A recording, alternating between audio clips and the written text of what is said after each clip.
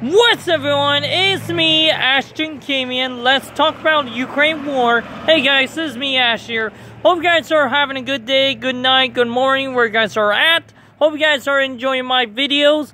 Hope you guys enjoyed my last video with the donkey, and I did. It was really good. And well, guys, I will tell you guys some breaking news in Ukraine war. Oh, excuse me. Sorry about that, guys. And yeah, sorry if I burp. Trying to think. Oh, yes, you guys may heard sometime last month, I think in September, early September, beginning of September, unfortunately, Ukrainians have lost you guys may know the plane called F-16. Yeah, Ukraine lost one F-16 so far. That is no good. And so far, they have not lost any of them yet, or just except one. And yeah, no one don't know what happened to the F-16, and the pilot unfortunately perished. No one don't know how the F-16 crash caused. And yeah, some people were speculating plane must have went down, was having issue problem. Two, it could be just the pilot accidentally made the plane go down. It could be pilot error, or it could be some other stuff. And yeah, we may never know sometime. Or two, some people speculate the Russians must have took it out somehow. Who knows, who knows. Or some people believe it was just an accident with the anti-air defense, because people are saying about they're using F-16 for not actual combat purpose. It only meant for combat, for taking out missile, drones, and also rockets from different ways of how the Russians are using. And yeah, you guys may know they've been using a lot of kamikaze drones hitting cities, and also rockets and missiles mostly by aircrafts and other stuff. Just want to tell you, the Russians claim they said they took it down. That they did not say they claimed when they were happy the F-16 has been down. Just want to tell you, and some people speculate maybe after this war is over, we may know the answer, or maybe not. We may never know, guys. And yeah. Bad news is in the front. There's a city called, start with the V. Just want to tell you, bad news is the Russians are close to taking that city. And luckily, that city has been holding for a pretty long time. The battle lasted for 10 years, and also right, the Russians start their full-scale invasion. They almost took over city. Oh, now I know, it's called Vidadar. The city called Vidadar.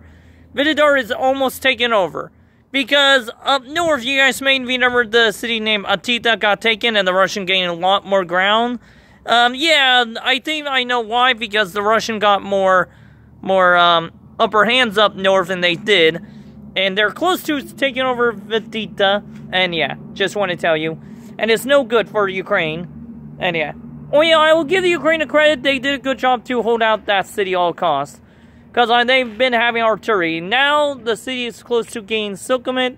They're going to try their best back rate the city all costs. And I heard back ration is already happening a while ago. And yeah. And the city named Pokros is close to gaining Silkomit. I mean, not in Silkomit yet. It's close to getting into the battle. And yeah, just want to tell you, the Russians are gaining ground slow by slow when it was a stalemate a while ago, and luckily they finally got it. Ukraine must have put their force to hold the north, or to the Russian side to take a break from fighting, because sometimes you gotta save up resources and gotta save up men to take a break. And now they decide to return to the assault. And yeah, Pokros gonna be in danger soon, guys. People are estimating it could come anytime. It could come probably my guess, probably in October. That my guess, the battle will start. And yeah, we'll find out, guys. And yeah, you guys may have heard the news about Ukraine president decided to go to America not too long ago. Decided to meet our other president with a T named Trump, and to Joe Biden. I won't get into the full politics. Just want to tell you, they're trying to make the peace treaty, try to make how this war will end. And yeah. And really crazy. And yeah. What else? Oh yes, and you guys may have heard not too long ago, I think a couple weeks ago, or last month, our President Trump almost assassinated again. Just want to tell you. And yeah. And also, I want to tell you, the assassin, he was, oh yes.